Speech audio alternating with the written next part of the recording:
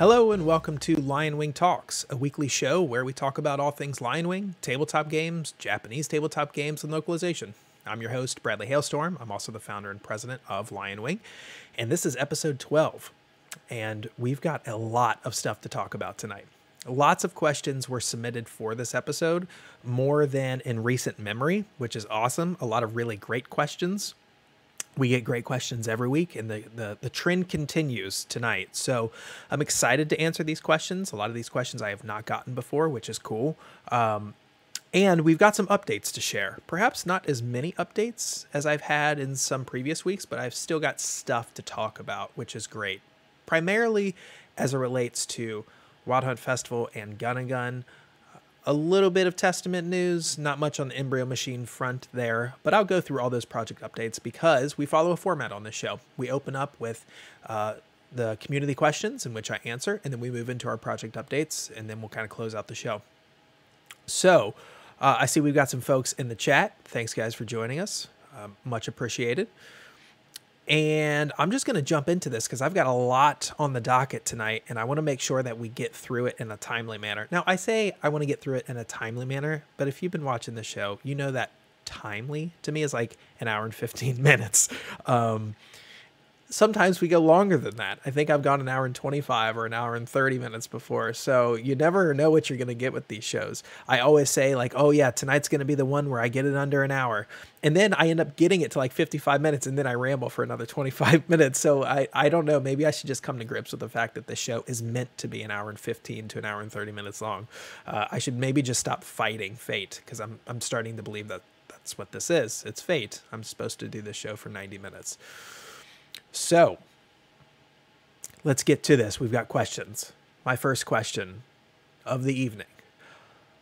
Are NDAs a thing in your line of work, or is the honor system sufficient?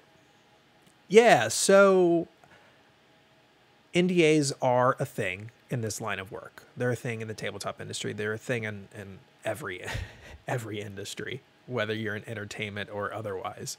NDAs are a thing. And we use them at LionWing. Most of the time. I'm sure there's been like some project where I haven't used an NDA, but most of the time I use an NDA. Also, sometimes an NDA will be dictated by the license holder, and depending on how large the license is that you're working with, especially if you're working with like a pre-established IP or something, then they will require you to have an NDA. So even if you're a company that kind of runs a little loose when it comes to that kind of thing, you don't have an option sometimes depending on the IP you're working with, and that kind of thing. I hope I'm still up at this point. It looks like the stream may have just gone down. I don't know what's going on tonight. If it did go down, I'm sorry for folks who are watching live, but definitely catch us on playback if that's what happened here. So, all right. So NDAs are mandatory, as someone just mentioned in the chat. They're mandatory pretty much everywhere if you work in the entertainment industry, for sure, and they might be mandated by who your partners are in this line of work. So, you know, we have a project coming up that the company mandated an NDA for. So even if you want to get away from it, sometimes you simply can't. So yeah, I mean, so depending on who you work with, you could probably just get away with using the honor system. You know, a lot of people in the tabletop industry, you know, they're running small teams and they're using the same folks, and it's usually folks they've worked with in the past. And so, you know, they feel comfortable not needing an NDA. And if you're working with people you know, or your friends or something to that effect, then it's probably not needed. I don't know. It's a big risk. I mean, you never want your stuff to get out there before you want it to get out there. And I mean, certainly I don't like that kind of thing. I like to control how much information gets out there about our projects. I think in the past, some information leaked a little early, and I wasn't super happy with that. But, you know, it's like, it is what it is. It happens, and then you just got to kind of roll with it. But NDAs help tighten the ship a little bit, and that's always a good thing, I think. So the next question, what does the timeline look like for a game between the time of first contact with the designers and the Kickstarter launch? Yeah, so it depends. It depends on a number of factors. some like, okay, so if I signed a contract with a designer tomorrow, they would know that they were signing a contract for a release at the end of 2022 or early 2023. Because that's what my release schedule is like right now, that I'm already booked up for the rest of this year. I'm booked up for most of next year. And realistically, I'm booked for all of next year, but you always do have a project or two that you can kind of slide in and out and slot in and out where you need to slot that project. But by and large, yeah, if I signed with someone tomorrow, you know, it would be with the understanding of, we're not going to get to Kickstarter for your game for the next year and a half, if not more, if, you know, maybe over a year and a half. Now, in the beginning, when LionWing didn't have many projects, didn't have many clients, I could sign a contract, let's say, tomorrow, and then we could be on Kickstarter in 5 months. That's kind of what happened with Sinome. We signed that contract at the end of 2017 and then launched in June of 2018. So it was like a 6.5, maybe 7-month turnaround for that project. So it all sort of depends, and it really depends on your release schedule. But it also depends on sort of the contract terms that you negotiate. Some designers are very adamant about when their project gets released. And so some simply won't set up a deal with you if you tell them, hey, I'm not going to get to your project for another year and a half. And they're like, yeah, thanks. No, thanks. Bye. In which I understand it. I get it. You know, that's a year and a half of where they could be going with another company and getting their product out sooner and therefore making money sooner. So I really understand that kind of thing. Some designers will want it written into their contract that they want the game released within a year of the contract date. That's actually like a very common thing to see. A very, very common thing. So it sort of depends on what you want to do with the project as the publisher. It sort of depends on the designer and how they envision when the project should hit and needs to hit. And it really just kind of depends on release schedules. And it also depends on the release schedules of the industry sort of in a larger perspective. You know, I think about the Monster Hunter World board game that just launched this week on Kickstarter. And it's like, if you had a game lined up to launch around this time that was very similar in terms of like aesthetic or mechanics, you probably would want to push that once you knew that Monster Hunter World was coming to Kickstarter, perhaps around the same time as your game. If you can, you probably would want to push your game back a little bit to avoid that. Or you'd want to move it up and launch sooner. I mean, that kind of thing does happen. You know, the industry is only so large, and a lot of companies kind of know what other companies are doing because companies talk with one another, especially if you're occupying the same space. It's not unusual for you to talk with those other companies to say, hey, so here's what we got lined up for our next project. What is your next project? And if it's similar, when do you plan on releasing that? Because we want to do our best to avoid, you know, overlapping one another. Because if you're sharing a similar audience, you don't want to burn your audience out, and you don't want to ask too much of them by saying, hey, you're going to back this project from this company, and then you're going to back our project, and the two projects are very similar.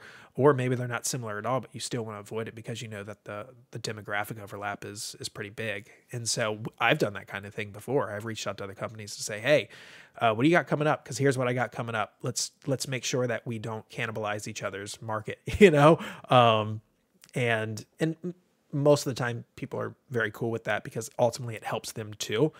So it helps you, it helps them, it helps all the designers involved.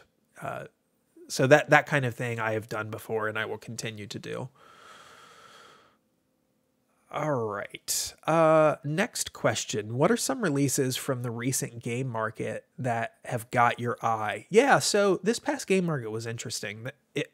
I would probably say, since I've really been like scouting game markets, I guess this is coming up on 4 years now, this was probably the game market that I was the least interested in terms of what was presented, what debuted. There was some good stuff. Don't get me wrong. There was a lot of good stuff, but it was a lot of the other stuff was not stuff that I would be interested in. It would not be stuff that I would be interested in playing personally. It would not be stuff that I'd be interested in pursuing a potential publishing deal with. It was just a lot of that. A lot of what was on offer is not stuff that aligns with what LionWing does. There was a lot of abstract games at this past game market. A lot of heavy abstract games. Two things that I don't really like. So this year certainly, this past game market was not for me, and that's fine. I recognize that that's going to happen. That's cool. But there was still plenty of stuff where I was like, oh yeah, that's a cool game. It's not for me. Like I would never play it, but that's cool. I'm glad that exists because I know that there are people out there who would play that kind of thing. That being said, there were definitely games that I liked that caught my eye. Some of which I may be keeping an eye on, So I made a quick little list of some stuff. Pendulum Dolls, Fogsight, the re-release of Fogsight, Gangster Paradise, Realium, Dog Ate Chess, and then Laugh Sketch's new game. So I think I just listed like 6 games there. I don't think there was much more beyond that. That was all that interesting to me. Not when it came to like board games, card games, that kind of thing. So there were some tabletop games or some tabletop RPGs that were shown, which definitely piqued my interest. But for traditional tabletop games, that was it. I think the pandemic has also kind of changed things, and it's this past game market also just felt smaller in many ways in terms of what was offered, in terms of the types of games that were offered. And I think the pandemic probably has something to do with that. It's really slowed down people's workflow. It's gotten in the way of folks, hitting target release dates and that kind of thing. So I would be curious to see what this past game market would have been like had the pandemic never happened. I think it probably would have looked different. But, I'm looking forward to the next one now, of course, and all the stuff that will come out between now and then. So, yeah. Someone mentioned saw talk of the Monster Hunter World board game in the chat. Would LionWing ever consider releasing IP-based games? Yeah, so yes, LionWing definitely would consider IP-based games. It would have to be an IP that I felt personally connected to. I wouldn't want to just like pump out an IP-based tabletop game because it would make money. Like that'll never work for me. For better or for worse, I will never be able to release a game that would make a lot of money that I personally didn't like. I can't do it. I don't like, I've got to be into a game to get behind it and to do all the work associated with what it takes to localize and publish a game. If I'm not 100% invested, and I'm not kidding, it has to be 100%. It can't be like 98%. It has to be 100%. If I'm not 100% invested, then I'm not going to pursue that project because I know I'm not going to do my best work. I'm not going to get behind it. I'm not going to be invested in it. I'm not going to be interested in presenting it in the best way possible. I'm not going to be interested in putting in the countless and countless and countless of hours that it takes to take a game from Japanese, get it to English, and then publish it and ship it. I'm not willing to do any of that if I'm not 100% committed to whatever that game is. So it would have to be an IP that I felt very strongly about. It looks like the stream keeps jumping in and out. I don't know what's going on. So yeah, it would, I definitely would consider IP-based stuff. It would just have to be the right IP. And, there are some IPs out there that I feel very strongly about. There may be some IPs out there that I've already reached out about to certain companies. So you never know what might be coming in the future from LionWing as it pertains to a pre-established franchise. Next question. Was not having a retailer option in your most recent Kickstarter projects an intentional choice an intentional choice, I realized that only Sinome had that option. Yeah, so in my experience, if a retailer wants your game and they don't see a retailer pledge option, they're just going to reach out to you and say, hey, I want your game. What can we do? The thing about it is, if you've followed our campaigns, then you have noticed that I try to run a very lean campaign when it comes to what's presented in the rewards sidebar. So I try not to have more than 3 tiers in the rewards sidebar, because anecdotally, I feel like if you put too many tiers on that right side, people get overwhelmed. They get analysis paralysis, like, oh, what should I choose? There are 6 tiers to choose from. I don't know which one I want. And then they just don't choose any of them. And then they don't back your game. And so perhaps you set off with the right intentions of, let's give buyers options. Let's give backers options. And perhaps you gave them too many options. So I never want to overload people with choices. And I never want to overwhelm them with choices. Even if it's just sort of like the illusion that there's too many choices. Because let's say for Embryo Machine, we did 2 tiers. But let's say I threw a retailer tier in there. That's only 3 tiers. But that's another thing that your eye has to keep track of. And as you're scrolling through those tiers, especially because we pack our tiers with items and descriptions and whatnot, adding in just one more tier might be just enough for someone to say, it's too much stuff. I don't want to read that. I'll come back to it.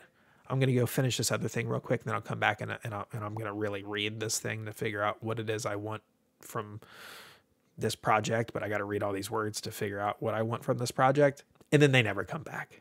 So I never want to be that person. And if I can mitigate some of that, I want to do that. And one of the ways that I mitigate that typically is I get rid of the retailer tier, knowing from experience that even when retailers do not see a tier for them, they will reach out and say, hey, I'm a retailer. I didn't see a tier. What offers do you have for retailers? And then I say, okay, yeah, here's what I've got to offer. And that's literally how it's worked in every campaign I've run since Sinome. So I don't plan on changing that anytime soon. If there was like a certain type of game that really benefited from a retailer tier, like a tabletop RPG, I would probably more seriously consider including that as a tier on the right side. But other than that, nah, I'm not going to do that. So next question. As president, a leadership role, how do you balance company/business priority and employee care/satisfaction, balance of profit and people? So planning, that's how you do it. It's as simple as that, planning and communication. So if I'm not, at the beginning of a project, I try to lay out the entire project roadmap with milestones along the way. And I like to set expectations very clearly with folks in the early goings to say, hey, signing on to this project, here's what we're up against. Here are our challenges. Here are the deadlines we have to hit, and we have to hit them at these intervals. And here's the end product, and here's what the end product needs to look like. And this is when we need to present the end product. So I really try to lay out everything for folks up front so that they know what they're getting into. That way, it's not one of those situations where they get going into the project, and because you haven't communicated to them what this project is really going to entail and everything that is going to come with completing that project, if you don't do that and they get going, it's really easy for them to feel like, whoa, hold on, this is like way more than I bargained for. This is not what I thought I was signing up for. This is too much work. This is too much pressure. There are too many deadlines. There's too many milestones to hit, and I can't do it. That's how you burn someone out real quickly. That's also how you burn a bridge, because then that person never want to come back and work for you, because it's like, I don't want to work for this person. Like, they threw me into this project with no clear vision and no oversight and no communication, and I was left just kind of on my own to figure it out, and I don't want to do that again. So planning is how you balance planning and communication. My whole motto has been plan good, feel good, work good. Now, aside from the fact that that's grammatically incorrect, its meaning is what matters. Because if you are planning, if you plan well you're going to be able to feel good along the way as you're doing your work. You're not going to get burnt out. You're not going to get overwhelmed. And when you're not burnt out and when you're not overwhelmed, you do good work. So those are kind of my three things when I think about how do I balance people versus product. And really having regular check-ins with the team, both together as a team, but also individually, to say, hey, how are things going with you? Like, what are your pain points right now? What do you think is going really well? What are your victories right now? Because let's continue to try to figure out how to get those victories so that you can stay motivated going through this project. But also, let's look at what's getting in the way, or let's look at the stuff that is not energizing you, that perhaps is doing just the opposite. And how do we mitigate some of those factors?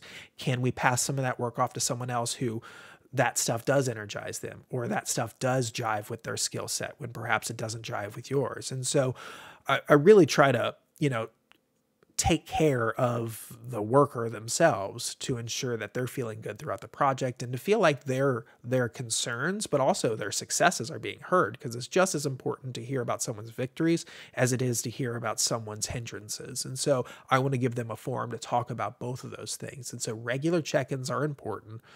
Individually, also checking in with the larger team so that everyone in the team sort of knows what the other person is doing. It builds a sense of camaraderie. It builds good morale. It builds a good team culture. And when people feel like they are performing not only for themselves, but also for the next person, for the person next to them in the trenches, they tend to perform even better. And so if you build bonds between people, if you build bonds between team members, that's when a team can really kind of hit its stride and work sort of optimally and the most effectively and the most efficiently that it can. And the only way you do that, though, is you bring the team together for the team to talk amongst themselves. Sometimes it's a team meeting where I'm present, and then other times it's a team meeting where I'm not present. And that gives the team an opportunity to talk about things that they wouldn't feel comfortable talking about with me in the room. It might be just an opportunity and a forum for them to sort of commiserate, and complain. And perhaps they need to do that. Perhaps that venting is good for them. Perhaps that venting is good for building bonds, but they wouldn't maybe not do that if I were there. And so sometimes I'll just do team meetings when I'm not present at all. And so, it's a balance. And, being in a project oversight role and being in a leadership role, and really kind of being a manager of people, it's important that you understand what makes people tick. It's important that you understand what slows people down, but then also what speeds them up. And how do you make sure that you throttle them at the right time and also pull them back a little bit when you realize, hold on a second, they're running too hard. They're going to burn out too quickly doing that. So it's creative problem solving when you're in this kind of role. And really you're problem solving human problems. I mean, at the end of the day, like, yes, LionWing, we produce games, physical products that people use and play. But the only way we're able to do that is through the people that make those things possible. And so I've always looked at, like, yes, LionWing is a game company, but for me in my leadership role, like, LionWing is a human company. It's a person company, because there are real people that are making this stuff happen. And without those people making those things happen, we don't get any games. And so you got to take care of your people if you want to take care of your games. And if you want to take care of your games, if you can take care of your games, you take care of your customer. And so it's like this domino, but it all starts with the team. You take care of them, they'll take care of the game will take care of customers. That's how I look at it anyway. I'm sure different leaders have different approaches and different styles and have different philosophies and visions for how all of this stuff works and how to be a manager and et cetera, et cetera. But that's how I picture it. All right. So let's see here. Next question. LionWing's mission is to localize Japanese anime-style games, but how strict are you with that? Could you see yourself localizing Japanese non-anime style games or localizing/publishing anime-style games outside of Japan in the future? Yes. So good question. This is actually a slight modification of a question that we actually kind of get later in the show and that we've gotten before. And that question is, like, would you ever publish games that are not Japanese? But this one's a little different. You're asking, would we publish Japanese games that do not have that anime visual presentation? And the answer is yes. There are games that I like that do not, from Japan that do not have an anime aesthetic. There are a lot of Japanese war games that I like a lot that clearly have no anime aesthetic. Is that in my immediate future right now? No, because I do like anime games. And that is my focus right now. Especially, LionWing is still a young company, and I'm doing everything that I can to establish its brand. And LionWing's brand is anime games. And so I want to make sure that our output, especially in the early goings, align with that vision and with that branding as much as possible. And so that means that you're going to get anime themed games for quite a while from LionWing before we step outside of that motif. I think it can and probably will happen at some point that we publish a game that does not look like some of our other games, but that time's not really right now, and it shouldn't be right now, and it won't be right now. But I do want to make it known that I like games that I don't just like anime themed Japanese games. I like a lot of different types of games. Now that tends to be my go-to, but there are some things that I like that do not have that visual flair that you see from our stuff. Just to go back to the earlier question of like what I liked from this year's game market, I think about Fogsight. Fogsight has no anime aesthetic to it whatsoever, but it's amazing. Amazing. It's an amazing game. And so that's one of those games where like I would love to localize and publish that game. It has no anime aesthetic at all, and so I wouldn't want to do it right now. But I would love to at some point localize and publish Fogsight or a game like it. And that does not use that visual presentation. So, and then the other question is, could you see yourself localizing Japanese anime? Yes, publishing anime style games outside of Japan in the future. Yeah, probably. I mean, a lot of people utilize that look. And it's not just Japanese designers who are utilizing that look. So I would definitely consider it. That being said, I like to be authentic. I like to, when it comes to the Japanese anime style, I like to have an authentically Japanese anime presentation. And that involves working with Japanese designers. That's just a LionWing thing. That doesn't mean like other companies can't do that. But that's my thing. That's what I want to focus on. Those are the designers that I want to support and that I want to help and that I want to be under the LionWing banner for English publication. So I guess that's my answer to it. I would be open to it, but sort of like, the question about would I tackle non-anime Japanese games, like down the line, maybe. Someone says they're getting audio feedback. I don't like the sound of that. I don't like the sound of that at all. I wouldn't be surprised with how my connection's been tonight. I don't know what's going on. If you're watching via the stream, I'm sorry that things have been what they are. I guess I'm not terribly surprised. My internet connection has been a little funky for like a week now. We got through LionWing Plays a couple nights ago without any hiccups, which honestly was surprising to me. I expected at least a couple DCs, but tonight, yeah, it seems like we're just riddled with issues. So, okay, next question. What inspired you to learn Japanese? Any tips on learning different languages? Yeah, so what inspired me to learn Japanese was actually a Sega Saturn game. I don't think I've ever told anyone this story, not in a public way like this. So there was a import Sega Saturn game published by Sega themselves called Wackenroder, although it's spelled like Wackenroder. It was a dark steampunk fantasy strategy RPG in the vein of Tactics Ogre, Final Fantasy Tactics, to a lesser extent Fire Emblem. And I was really smitten with this game. So like I consider the Sega Saturn sort of like when I really hit my peak of finding out I loved video games and the gaming medium. And so because the Saturn was sort of my conduit into gaming as a bit of a lifestyle, I have a certain fondness for a lot of the games that were on the Saturn. And the Saturn is one of those consoles where there haven't been a lot of like remakes or remasters of the games that were offered on that system. And so, which is both like a total bummer because there were so many good games on the Saturn, and also kind of interesting that like there is this whole like console out there that hasn't been touched by the remaster craze, which makes like collecting of those games, and I do collect Saturn games, you know, all the more fascinating and all the more fun. But yeah, so there was this game called Wachenroder. It was an SRPG, and it was at my local electronics boutique. This is when Electronics Boutique, well, was still called Electronics Boutique and not EB Games, but they were going through this phase where they were experimenting with selling Japanese imports. And they really only did it for the Saturn and a little bit of the PlayStation 1. So there were a ton of like Sega Saturn games that I found that were Japanese exclusives by just going to my local EB and looking at their import shelves. You know, games like Fire Pro Wrestling, that was the first time I experienced Fire Pro Wrestling, was picking up an import copy from my local EB for Saturn. And then things like Deep Fear, which is one of my all-time favorite survival horror games.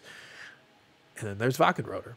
And so I bought it knowing that I was not going to be able to, I was like, I don't know, 12 years old at the time, maybe 11, and knew like, I'm not going to be able to do anything with this game. I'm just going to fumble my way through all the menus. Like, this is a text-heavy game. I guess I would have been like 13, actually, but still. So I took it home. I played it. I fell in love with it. Couldn't read a damn thing. Stumbled through the menus. It took me hours to figure out like what each command did. But I kind of made a cheat sheet for myself, just writing it down in my composition book. It was my math composition book. I just like grabbed it from my backpack, started writing on it. And so that was the game where, I was playing it. I was like, I want to know what I'm doing here. I want to know this language. I want to learn this language. Now it would take me another like 6 years to finally learn the language, because I didn't start learning Japanese until I got to college. But that was the catalyst for learning the language. And any advice for folks who are learning a new language? Yeah, a couple things. Practice it every day. For me, I learned a lot of Japanese by watching anime with no English options at all. No English subs, obviously no dubs, and learning it through just watching and finding patterns in the dialogue and picking up, okay, so I've heard that before. I heard it in these contexts. I saw it with these facial expressions. I heard it with this type of tone. I saw it in this kind of situation. Okay, I think I'm kind of understanding what that phrase means. And so I always found that to be very helpful, especially when I was learning it in college. I would do that a lot, because then at least I had a context for some of the language, for some of the words, for some of the vocabulary. So I wasn't just pulling from nothing. So that's what I would say. I would say, practice it a little bit every day. Find yourself an app. There are so many really good apps out right now. So throughout the years, people are like, would you suggest Rosetta Stone or something? I'm like, no, I would not suggest Rosetta Stone. I mean, no offense to anyone who wants to do that or has done that and has found success with it. Awesome. Good for you. I'm glad to hear it. I'm sure it works for plenty of people. It never worked for me. I also needed the classroom environment. I realized that because before I got to college, I had tried to learn Japanese on my own in high school, and like I just didn't have the discipline for it. But being in a classroom and having to sort of report to someone and having tests and know that I was going to be graded kind of sparked motivation and made that intrinsic motivation to get things done. Whereas I probably didn't have that when I was just doing it on my own. So, hey, Frank. I would also say, so Wachenroder was a big thing. And then, I was a huge Dreamcast person, which I think I mentioned like on episode 1 or something. There was a Capcom developed and published RPG series called El Dorado Gate that I so desperately wanted to play. This vibrant, colorful, 2D, old school JRPG for one of my favorite systems of all time, if not my favorite system. Depending on the day, I'll tell you my favorite console is the Dreamcast or the Saturn. But still, and I love Capcom, and I love that era of Capcom. And so they came out with El Dorado Gate, and it was another one of those moments where I was like, oh, shit, I want to know what this is. I want to be able to play this. So really what inspired me to learn Japanese were video games.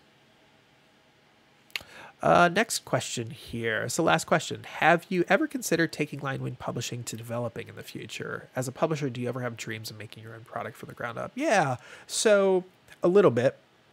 I've mentioned on some of the previous episodes, I think this is before you found us, Joey, that before I started LionWing, I was developing my own game. And that was back in 2016 or so, kind of this JRPG party-based PvP game. And then ultimately decided I wanted to really just focus on localization for the time being. But throughout the years, I've continued to refine that game. And that game is actually done. It's finished. The art's finished. The rules are finished. It's been play tested hell and back. I still play it just to kind of keep fresh on it. And you can never not play test a game enough. So there is something that's waiting in the wings that has been developed from the ground up that I designed that I would love to do something with. But I'm just waiting for the right time. And that time is not right now. So there is a precedent for having an interest in building stuff from the ground up, and I would like to do that in the future. I would like to build out a team and, put together some of our own products. It's not my immediate priority. I really like localization. I really, really, really feel passionately about localization. And as I've said before, like, I localize people's works who are real geniuses, real experts at their craft. And I'm not that person. So it's more fun for me to see someone else's brilliance on display in game form than try to do it myself. But building out a team of people who are brilliant at that kind of thing is interesting. If I'm being honest, I would probably say outside of the game that I designed myself, if we ever wanted to kind of build something from the ground up, it probably would not be a board game or a card game. It would probably be a tabletop RPG, just because that's where my interest lies when it comes to creating from the ground up. So, yeah, I think that's how that would go. Okay, so those are our questions. Lots of questions tonight. Thank you all so much for submitting those questions. I love when we've got listener questions. It's the reason why I started this show. I wanted to better connect with you all, the community, and one of the ways to do that was to have this live forum and this fast line to me where you can ask me anything and you're guaranteed to get an answer. So thank you for taking the opportunity to send me these questions, very thoughtful questions, very good questions. And I hope to get some more from y'all in the future. So let's talk about some project updates now. Testament. So the street date on Testament is May 12th. That's the street date. So does that mean you will get your copy of Testament on the 12th? Some of you will. Does that mean you will get your copy of Testament before the 12th? Some of you probably will. And does that mean you will get Testament sometime after the 12th? Some of you probably will. But May 12th is the official street date per Japanime Games.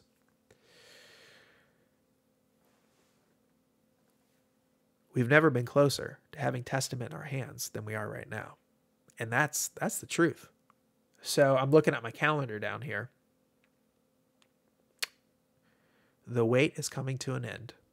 I know I've said that many times, but really the wait is coming to an end. When you've got a street date and it's being announced by Japanime themselves, yeah, the end is in sight for waiting for Testament. So that's my Testament update. Wild Hunt Festival update. Yeah, so here we go. I've been waiting on confirmation about what happened with our damn games. Did the pallets get picked up? Did they not? Did they get put on the ship? Did they not? Has the ship left port or has it not? I finally have an answer. So the pallets did get picked up. They did get put on the container ship. They did not get picked up and put on the container ship when I had originally gotten word that they had. So I had gotten word that they had been picked up and put on the container ship the day before Easter. And in actuality, that didn't happen for another 10 days, which puts us like into last week, the end of the week before that, which means the ship has not left port in China yet, but they're there and they're waiting. And so that's great news.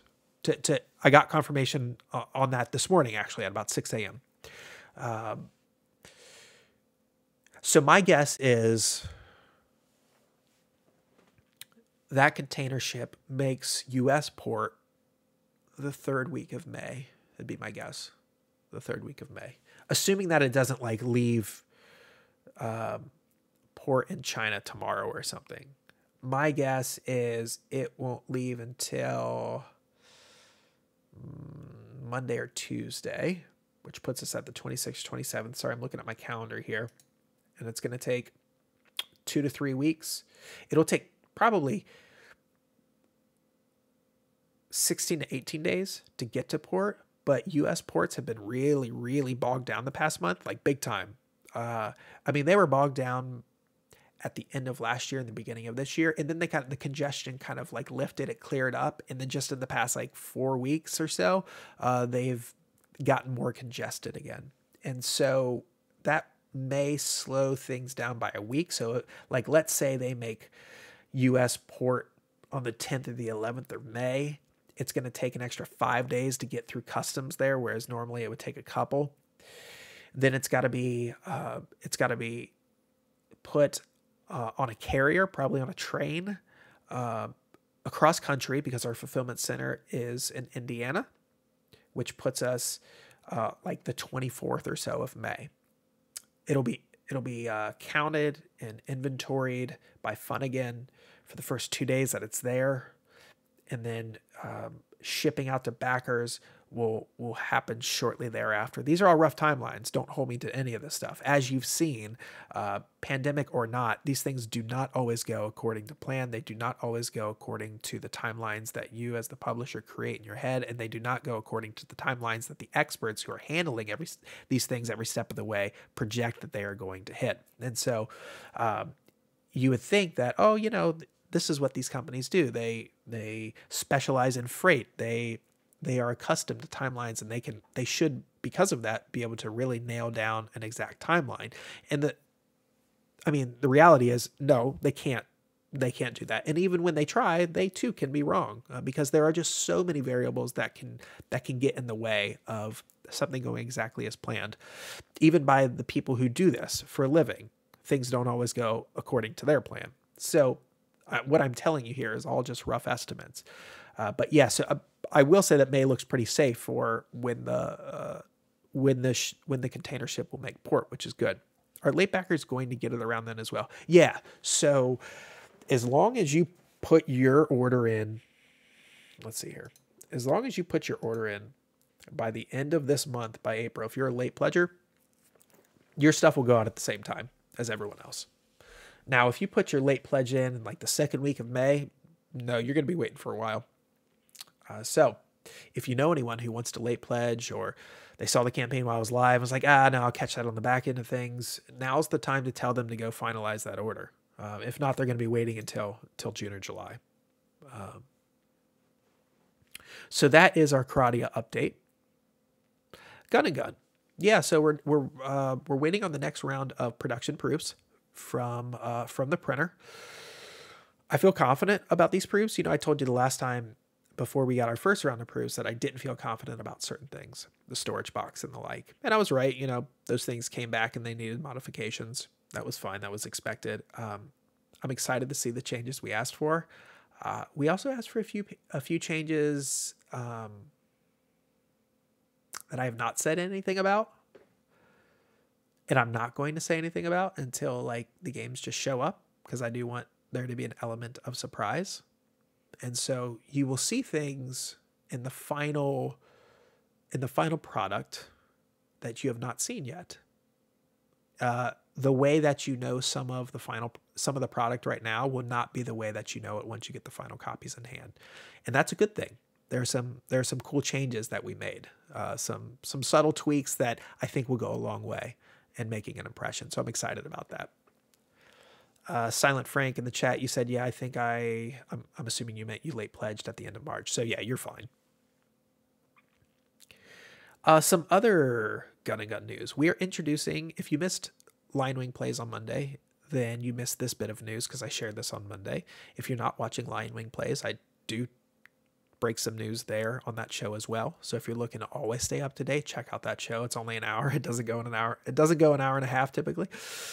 Still, I mentioned this on Monday, so I'll mention it here. We are introducing the 4th and final core set gunner to Tabletop Simulator next week. That also means we're going to be introducing the 6th and final core set gun, which is the shotgun called Kasane. So you have the complete core set of Gun and Gun on Tabletop Simulator next week. Now we're doing that for a very specific reason, and that is because next week we will also be revealing the details on the first tournament. So details today were finalized for that first tournament thanks to Beans and Sin Theory, our community leads. They really took the reins to sort out what this first tournament was going to look like, and did it amongst themselves, presented it to me to say, here's what we came up with.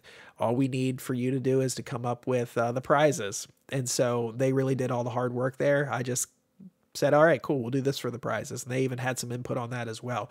I think the prizes are going to be pretty cool. They're not going to be the prizes for this first tournament. You know, this is just a one-off tournament. So the prizes for this first tournament are not going to be indicative of the types of prizes that you'll get for the virtual league. We are saving some really cool stuff for the virtual league. I think the prizes for the tournament are also really cool, but the virtual league is where you're going to get some really rad prizes. So stay tuned for that. We won't be talking about the virtual league for a while still, but tournament details, the first tournament details will be dropping next week. I will probably drop those details. Haven't decided if I'm going to drop those details on LionWing Plays or LionWing Talks of next week. It'll be on one of those two shows. So stay tuned. I'll mention that in the Discord once I've made a decision on that. And then once I've shared that news in one of those forums, I will then post it to the Kickstarter, because, you know, a lot of the backers, dare I say most of the backers of Gun and Gun's campaign are not here in the Discord. And so it'll be cool for them to hear those details. And hopefully that encourages them to join the Discord, but more importantly, to engage in the tournament. So I will say that everyone who participates in the tournament will be getting something. So, you know, it's encouraged and suggested, if you want to get something cool, take part in the tournament. Even if you're not super comfortable with the game, or you don't feel like you've got what it takes, or you're not the style of player who gets into the like competitive side of things, you know, this still like join us. It'll be fun. This first tournament, I was telling someone earlier today, like this first tournament's just for fun. It's nothing serious. It's casual play that's organized around a tournament type format, and everyone gets something for jumping in. And then the folks who, you know, earn the top spots will get a little something extra. And maybe you could be one of those folks who earns one of those top spots, or maybe not, but you still get something cool just for participating. So stay tuned for those details. I hope to see everyone there. That's Gun and Gun. Embryo Machine. No real news here other than we are waiting on the art from the stretch goal map still. We should have that art, I'm hoping, sometime soon. That's kind of like the last piece that we're waiting on. And then we've got a Tabletop Simulator update coming soon, where we're going to introduce 2 new Embryo machines. You know, right now we've just got 2 on the Tabletop Simulator version, and honestly the Tabletop Simulator version needs a little TLC. There are some things that are a little broken about the Tabletop Simulator version, so we're going to go back and kind of clean those things up, in addition to introducing these two new machines to the mix, which means you also get some new decks, which will be cool. Y'all are going to vote on what those 2 Embryo machines are that we add to the Tabletop Simulator version. I'm not going to choose. So I want to leave it up to the community on what they want to see. So I'm going to be running a poll that I will be posting through the Embryo Machine Kickstarter. I'll be posting an update on on that.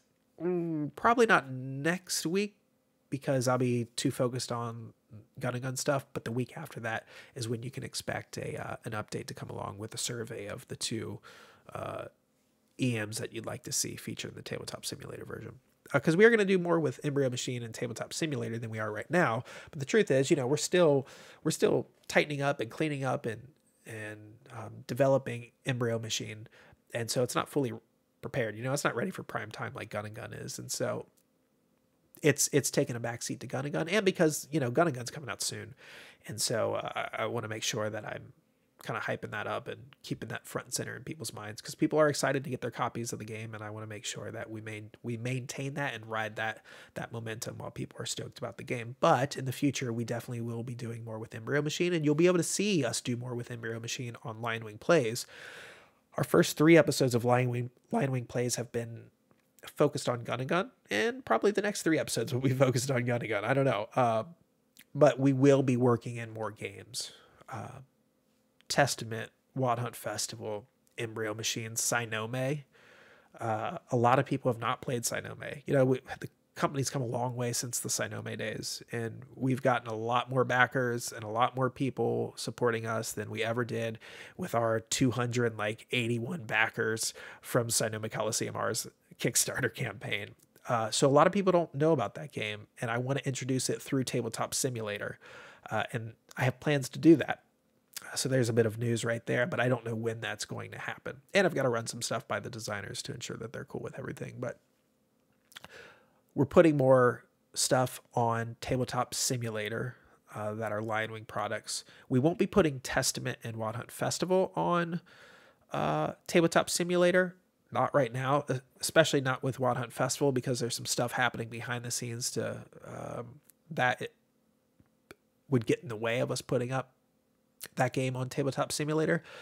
But you'll still see those games played, because the games do have the ability to be played solo, or just around the table with a couple people if you're if you're feeling comfortable enough doing that in the company of other people right now. And so that's a pretty easy thing to stream. So you don't really need Tabletop Simulator version of those games in the same way that you do some of these other games. And so just because they won't be on Tabletop Simulator doesn't mean you won't see those things show up in some of our LionWing plays. So those are our updates for tonight. Let me look at the chat here. Joey says he'll be joining in on the tourney. Thank you, Joey. I suspected you would. I was hoping you would, so thank you for that. Silent Frank in the chat says, is there going to be a Testament plays when it's out? Yeah, so yes, but probably just with a camera over top of Testament and me playing it. That's probably how that'll go. There are too many players in Testament. Hold on, let me rephrase that because that's going to get confusing. There are too many companies involved with Testament to put that game on Tabletop Simulator. And so it won't show up on Tabletop Simulator. But like I said, we're still going to feature it in LionWing Plays. It'll just be, utilizing the actual real components and a different camera setup. I don't know if people have looked at our YouTube, but myself and our lead playtest guy, Ben, we streamed some Sinome Coliseum like a year and a half ago using, the actual game, and had a multi-camera setup happening, and it turned out super well. And so I've got the camera, I've got the lighting, I've got the table and the space to do all of that, and I will be doing that for Wild Hunt Festival and Testament. I don't have a timeline on when I'll be doing that, but I will be doing that at some point. Okay, so that takes us to the end of tonight's show, which means that I think, I'm going to try to look at the runtime here, I think that puts us right around an hour. Oh my gosh, 1 hour and 8 seconds and counting. That's amazing. Someone in the chat said I should work out a stream setup for the Gun Live tournament in the next few weeks. Yes, you should. That would be cool. Oh, I did want to mention about Gun. So we have someone in the chat who was with us on Monday, but he's also been pretty engaged in the Gun channel on our Discord. His name is Af. He has been super interested in diving into the stats side of Gun and Gun and the theory crafting side of Gun and Gun. So if you are looking to get hype about Gun and Gun, if you are looking to get more invested or to learn more about the game or to just theory craft, reach out to Af in the Discord. We're going to be posting a video actually of him doing some theory crafting. He may have recorded that video earlier today, or he's going to do it tomorrow. I need to catch up with him. I haven't talked to him since early afternoon. Still, we're going to be posting that video of him doing some theory talk, some theory craft talk, because I think there are people out there who want to hear that kind of thing. Af is super passionate about it.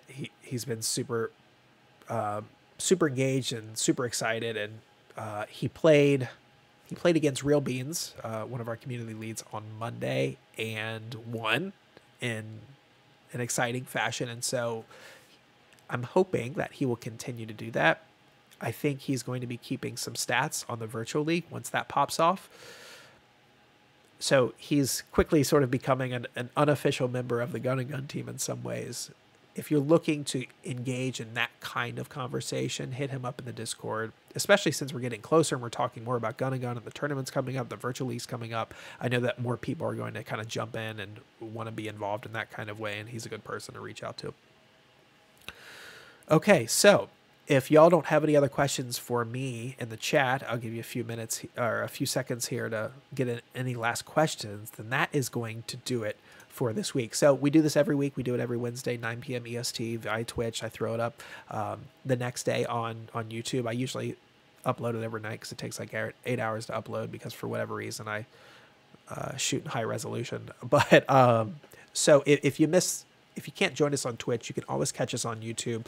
We're getting more subs. Every time we upload an episode of LionWing Plays or LionWing Talks, we get a couple new subs. So I appreciate folks, subscribing to our channel. That's really awesome. I appreciate it. We pump out content twice a week now. There might be content 3 times a week in the near-ish future. And it's really important for me to be engaged in that kind of way, to create content and to show off our stuff and to involve the community in the playing of our games. I think it's really fun. I really like that side of things, and I'm glad that you all join me on that ride. And in some cases, for some of you, you partake in that ride yourselves. So thank you for that. And I've got one more question here in the chat from Silent Frank saying, so will you be playing Testament solo, or would you consider having a team? Yeah. It depends on when I decide to stream Testament. If I stream Testament like right away, I'll probably just do that solo.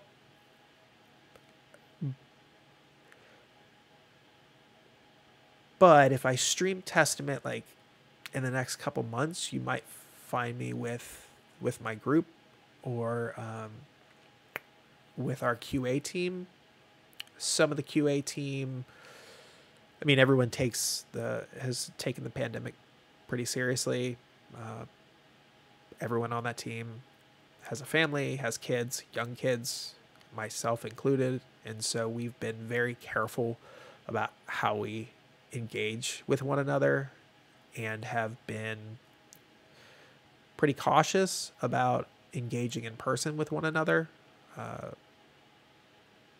But, I mean, I'm fully vaccinated now, and I know some of the other folks on the team are, and so there's less worry about that kind of thing right now.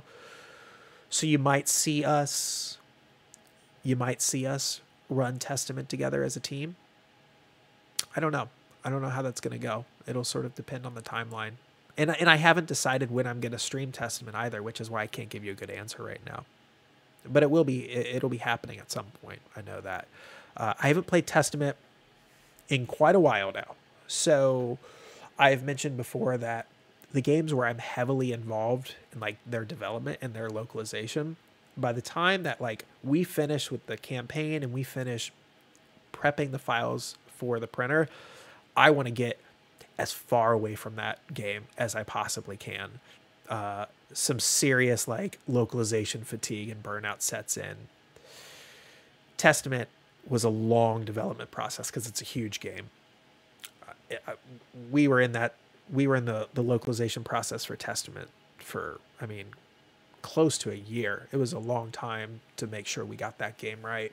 And that was before we even went to Kickstarter. And then you do all this extra stuff for the Kickstarter. I mean, we created a whole new mode for the Kickstarter. We're insane. And that required play testing. And then the file prep never goes smoothly. There's always things you got to tweak and get back into those assets and resize things or whatever.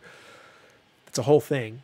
And so from start to finish, Testament was like a 1.5-year project. And I was heavily involved in it on multiple fronts, from creative direction to editing to proofing to asset development to play testing to project oversight to creating additional content for the Kickstarter, being the liaison between the Japanese team, my team, Japanime, having team meetings with my team, having team meetings with Japanime, having team meetings with Manifest Destiny and Kuro and Simon at Japan Brand. I mean, I was in the trenches on that game for a long time. So when we finally sent off all the files last year, I said, I'm not touching Testament for a long time. I don't want to hear the name Testament. I don't want to see Testament. I don't want it to be near me. I just want to be away from that game for a while. Now, enough time has gone by where I'm warming up to the idea of playing it. I like talking about Testament. I like getting into the lore. I did a whole episode of one of these on the lore of Testament, so I really like that element of Testament. But in terms of like getting back in the trenches and playing that game right now, I'm getting to the point where I'm like, okay, yeah, I'm ready. I think I'm getting ready to do that. I'm still not totally there. So, you know, if folks start getting their copies of Testament like tomorrow, and I get my copies from Japanime like tomorrow, I'm not playing Testament tomorrow. It's going to take me a little bit of time, which is also why I'm a little hesitant to commit to when I'm going to stream Testament, because I definitely have to get myself back in the headspace of playing that game and also not wanting to throw up just by looking at that game, which is, I think, where I got to at some point when I was working on that game. Yeah, and so, I mean, this is the beauty of having Sin and Beans on the team. I mean, I can't talk up these two guys enough because they are just amazing. I mean, talking about it right now is getting me a little glassy-eyed. That's how cool they've been. That's how helpful they've been. That's how willing they've been to help out and to do things that like they did not need to do and they've been willing to do. And so this is why it's awesome having them on the team, because Sin jumps in right here on the stream and says, I could always stream some plays of it. And it's like, oh, I love you, Sin. Thank you. Yeah, so you'll see some streams of Testament for sure. That's the moral of this story. It may not be for me, because I may be retching as I pull off the plastic of that box. I may be heaving, like, oh, it's Testament again. But we'll make sure that we're diving into some Testament coverage, and I'll probably have to get over my my Testament fatigue. Again, like I said, I could talk about that game's lore all day long. I just played it so much. Okay. So I think that takes us to the end today. Thank you all who joined us. Thanks for sitting through the technical difficulties. If you're watching this via Twitch, I don't know what's going on tonight, but clearly the connection gods were not smiling upon me tonight. But we made it. We made it. So thanks for sticking with me, and we'll do it again next week. Looking forward to it. See you next Wednesday, 9 p.m. EST, or join us on Monday for LionWing Plays, 9 p.m. EST on Twitch as well.